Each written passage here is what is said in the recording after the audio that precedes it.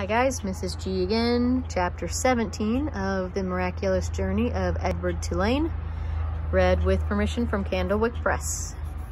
Let's see what Bryce is going to do with Edward.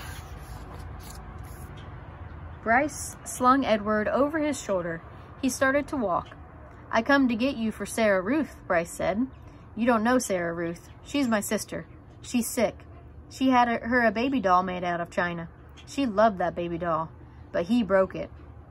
He broke it.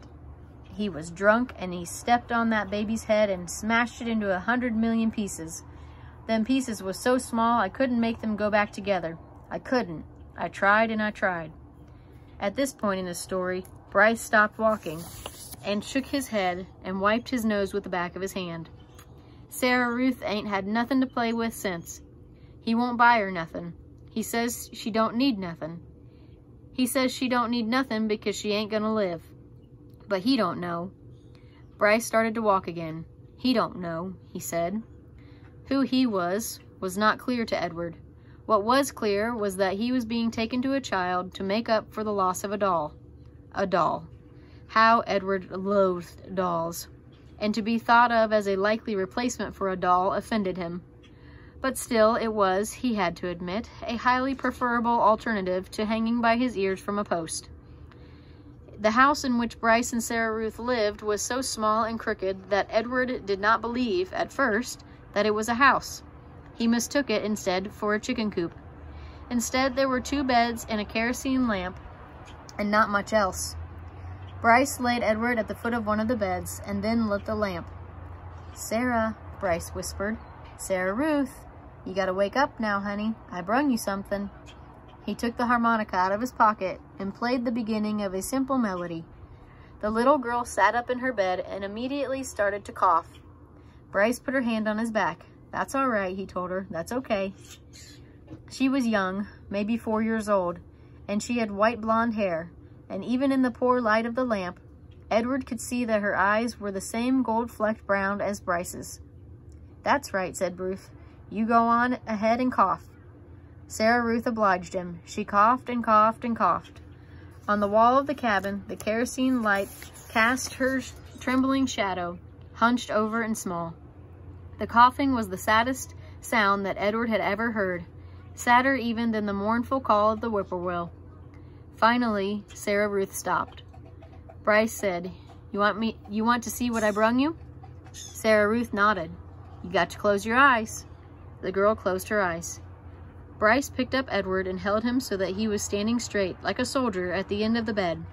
"All right, now, you can open them." Sarah Ruth opened her eyes. Bryce moved Edward's china legs and china arms so it looked as if he were dancing. Sarah Ruth laughed and clapped her hands. "Rabbit," she said. "He's for you, honey," said Bryce. Sarah Ruth looked first at Edward, and then at Bryce, and then back at Edward again, her eyes wide and disbelieving. "He's yours." "Mine?" Sarah Ruth, Edward was soon to discover, rarely said more than one word at a time. Words, at least several of them strung together, made her cough. She limited herself. She said only what needed to be said. "Yours," said Bryce. "I got him for you special. I got him special for you." This knowledge provoked another coughing fit in Sarah Ruth, and she hunched over again. When the fit was done, she uncurled herself and held out her arms.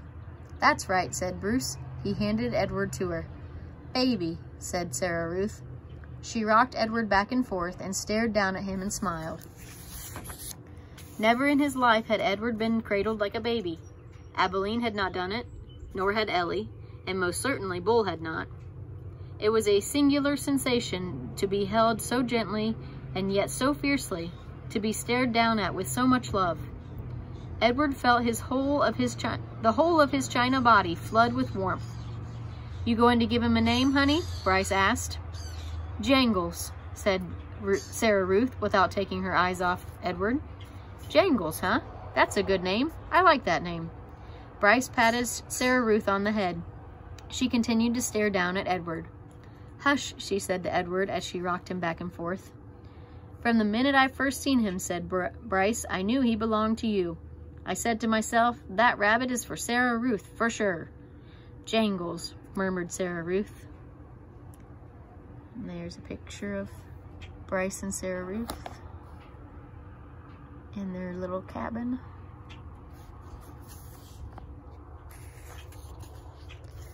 Outside the cabin, thunder cracked, and then came the sound of rain falling on the tin roof. Sarah Ruth rocked Edward back and forth, and Bryce took out his harmonica and started to play, making his songs keep rhythm with the rain. End of chapter 17. Chapter 18 next time.